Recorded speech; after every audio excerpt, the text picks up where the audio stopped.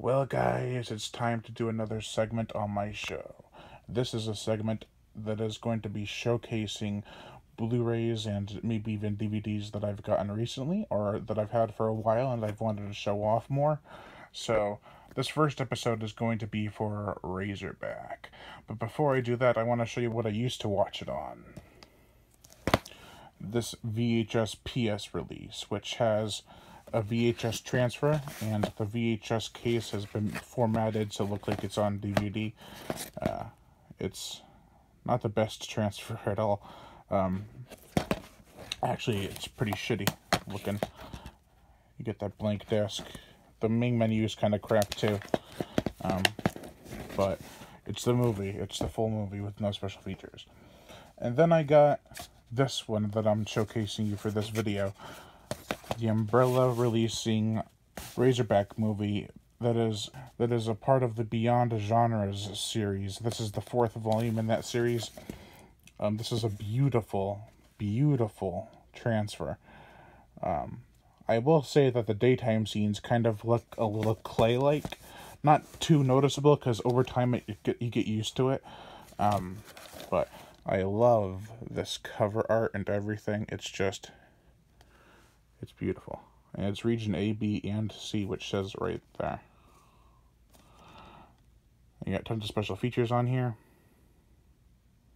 which is always nice. And that's the other side of the spine. Now let's take out this puppy. You got this artwork right here. And if you flip it around, you got the original artwork for the movie, which is an amazing piece of art. I love it. Let's open this up. You get this disc that is the cover of this, as well as alternate artwork, which I will take out for you. It's another piece of artwork that's original. It's that one. Really great artwork for this. Let's talk about the Blu-ray for a little bit, because it's definitely worth your time. Razorback, first off, the film, I love this film. It's an amazing artistic work that has great transitions. Like, it'll cut from one scene to another in a really jarring way. It's really interesting, I feel. Also, it's got a really great atmosphere, lots of nice colors that really pop, especially on this Blu-ray. And you can't go wrong with that. The acting is great. The animatronics on the boar, our Razorback, are amazing. There's some good gore. There's also, this includes some deleted scenes that were on the Australian VHS release, I believe. Let's see. Razorback, the VHS cut, the original uncut 4:3 Australian home video version. Now, this doesn't have the full movie in this cut, I don't believe. I didn't see it. All I saw was the deleted scenes, which kind of stinks, but still an amazing package. I watched some of the interviews, like one with Gregory Harrison that went on for a while. I eventually had to stop it because I had to do some stuff, and I plan to watch the rest of the special features, which include an audio commentary by Russell Mulcahy and Shane Armstrong, an audio interview, which is the one I watched with Gregory Harrison, Jaws on Trotters, featuring interviews with director Russell Mulcahy and producer Hale McCleary, also with Razorback creator Bob McCarran, and composer Eva Davis, which I actually just got his soundtrack for this movie recently.